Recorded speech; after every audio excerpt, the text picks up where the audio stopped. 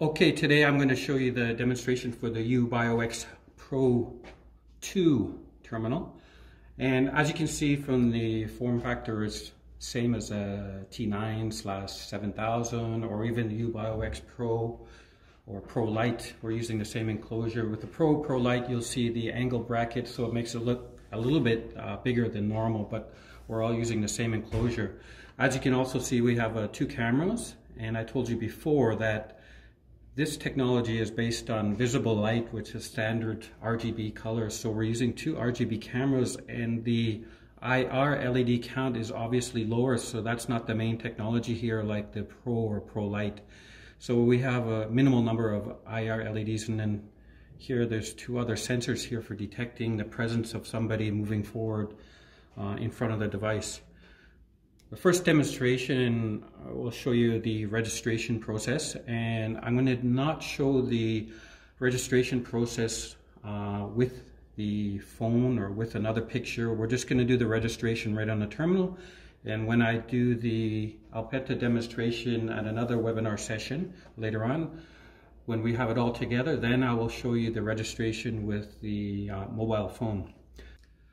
So I'm going to demonstrate enrolling the user with the face, fingerprint, or card, or password. So we go to the user, standard, add a user, automatically generated ID for the next available user slot. And then of course we have all the user credentials, and then you can choose fingerprint, face, password, card, then the authentication type. So since it's a face terminal, let's enroll the face. And with this device, the optimal location is having the face in the blue area. It will still register outside that, but you don't want any problems later, so it's best to register it where we recommend. So we'll put the start, and it's simple. Take a picture and the process is finished. And since we're here, we'll enroll the fingerprint as well.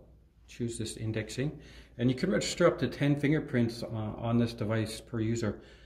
As I told you last time, it requires 2 fingerprint registrations of the same finger, of course, and it's going to measure the quality to make sure it's okay. Then it doesn't store the image again, it does the extraction of the image and stores that in the user data. And since we have a card here as well, I'll register a card. Password, okay. Confirmation. And then the important part is choosing your authentication type, what you want to use in this case. So right now they're grayed out, so none of them are selected. So I'm going to choose to turn them all on.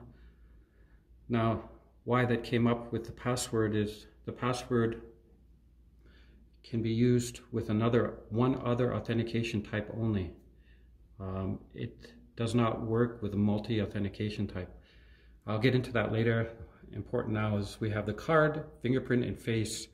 Make sure that that was saved, and if it does a timeout, it doesn't save it. Face, fingerprint, or card. Okay.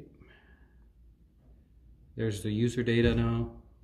All of the status screen of what we registered. Save. Now, of course, basic card authentication, and then the face is simply standing anywhere in front of the cameras, so your face will be anywhere on the screen according to the camera position. And as we advertise, it's up to 3-meter distance, so you can see he's pretty far back from the terminal, so it's quick authentication type.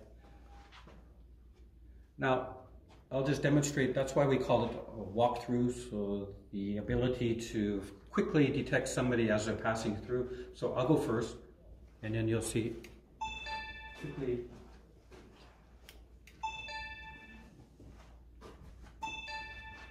And once again, and the other question that's coming up a lot is how does it handle 2 people or more at the same time? So there's my authentication, 2 people, and you can see the IDs I'll just sit here. ID2, ID3. It's going to toggle between the two. It doesn't detect at the same time. It does one, then the other. Now, what I'm going to do is show you when we use the multimodal. So I'll go to that user modify at this time. And since we already know the ID of 3, and I'll change the authentication type to an AND function. Right now we can do 3 authentication type. Might as well keep it on the 3. Card, fingerprint, and face. Save it. Now, as I said, it's a little bit higher security level that you can choose using this kind of authentication. And with the card, first, then it requires the fingerprint and then the face. It's a very quick process with the face, obviously. So if you try to enter the fingerprint first or the face, then face first, then it's asking for the card and then the fingerprint.